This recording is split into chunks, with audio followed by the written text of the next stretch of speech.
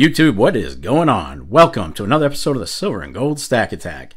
A quick thank you for being here for a few minutes today and for all the amazing support. You guys already know you're part of the best damn community here on YouTube, without a doubt. So in my last video, I got a comment from a relatively newer stacker who said she was concerned about the quote-unquote Great Reset, precious metals confiscation, and whatnot. She'd been perusing the shock channels here on YouTube and was genuinely concerned and a little bit scared. And she asked if I thought she should go all in on metals due to the impending doom, for the lack of a better word. And this is one of the biggest reasons I have so much disdain for those channels. They're influencing newer stackers and not always in the right way. Yes, it's important and beneficial to stack metals, but don't do it out of fear. Do it out of necessity and planning. Anyway, long story short, I gave her an answer with my own opinion, but I thought it'd be a solid idea to cover that on today's video. And that's confiscation. Now, it's a fairly important topic since, well, history has already shown confiscations in the past, like back in 1933. But could history repeat itself in this modern age? Well, we're going to talk about it. And all that said, you know it. Let's freaking roll it!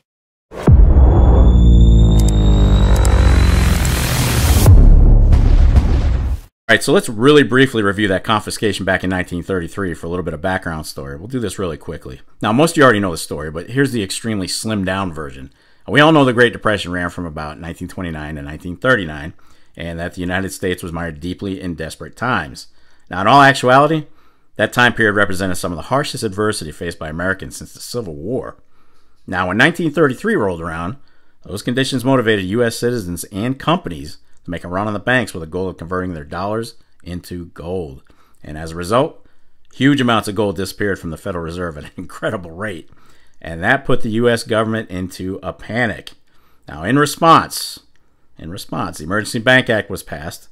Shortly after that, President Franklin Roosevelt issued the infamous Executive Order 6102, which effectively enabled the government to seize the gold of U.S. citizens. Now, basically, they were required to deliver all gold coin, gold bullion, whatever they had, to the nearest bank before the 28th of April, 1933, where they'd be compensated a little over $20 an ounce for their troubles. The only gold they could actually keep was a few collectibles and family heirlooms and whatnot. And that's an insanely brief synopsis of the Great Depression. Moving on. So that brings us to the main point of this video, and the question is, could the U.S. government seize gold again, or even silver? Well, I've got good news and I got bad news for you as an answer. I'll give you the bad news first. In short, yes, the government could absolutely seize the gold of its citizens again, or firearms, or damn near anything else it wants. Real question to ask is, would they actually do it? And that brings us to the good news, and it all boils down to this. In a practical sense, U.S. government doesn't have much incentive or need to seize gold. Why is that? Well, the current estimated holdings of gold among private holders in the U.S. would only provide the federal government with 3 weeks of funding. 3 weeks.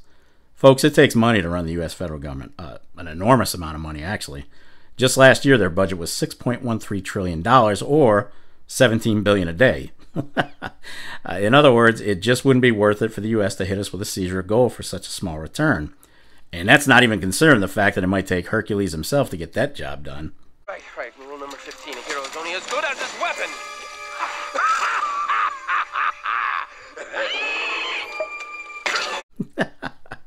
Yeah, that's about how well it might go, because there'd likely be a guaranteed resistance by the American public, and it's just not worth the efforts. This isn't the 1930s anymore.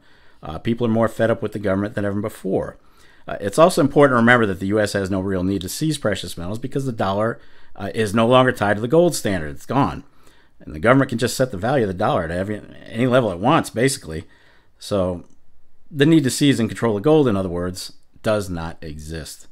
It was important to the government back in 1933 because the dollar was interchangeable with gold, but we know that's no longer a factor. So without any financial motive for wanting the gold, the only reason a potential confiscation might occur is if the government decides to put an end to the private market of gold, for example.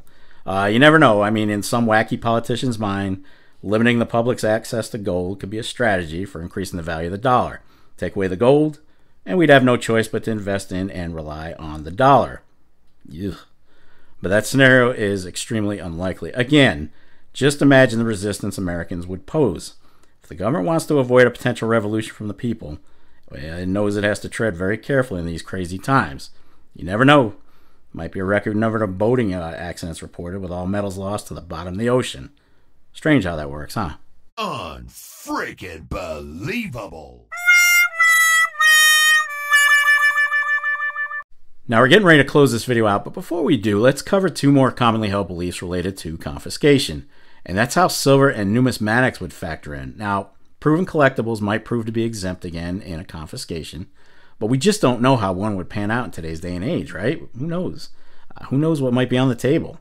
So is your silver safe? Well, maybe, and maybe not. A lot of folks assume silver would be exempt since past confiscations focused on gold.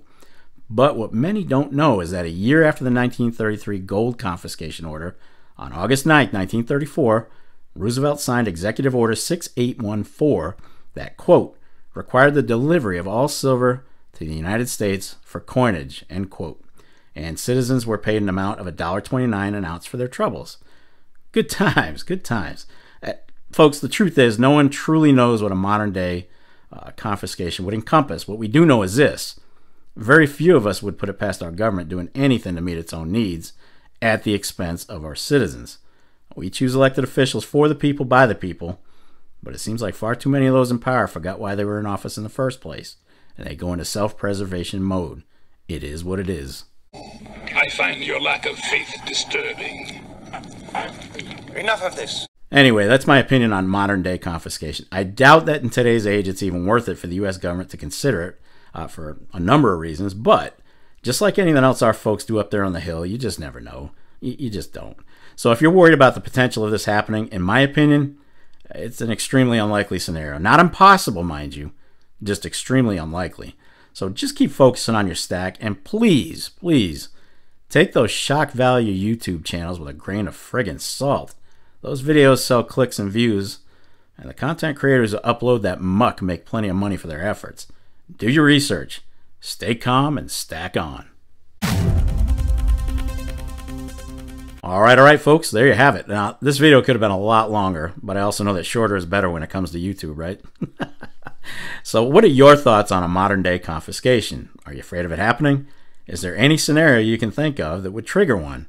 Again, it's not impossible, just highly unlikely. Anyway, be sure to leave a comment down below and let me know what your thoughts are. You guys know I love going through them, so make sure you sound off. And that's going to wrap it up for this episode of the Silver and Gold Stack Attack. If you made it this far, well, kudos to you.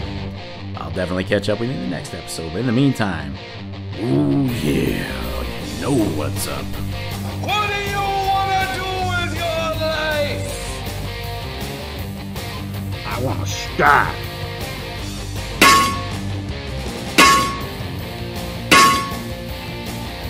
Damn right.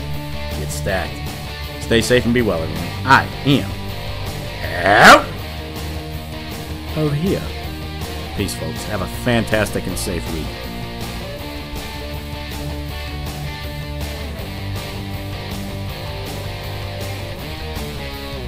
You're still here? It's over.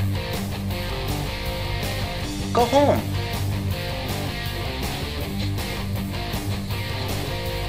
Go. Oh, yes. And what was that beginning, middle, and end part again?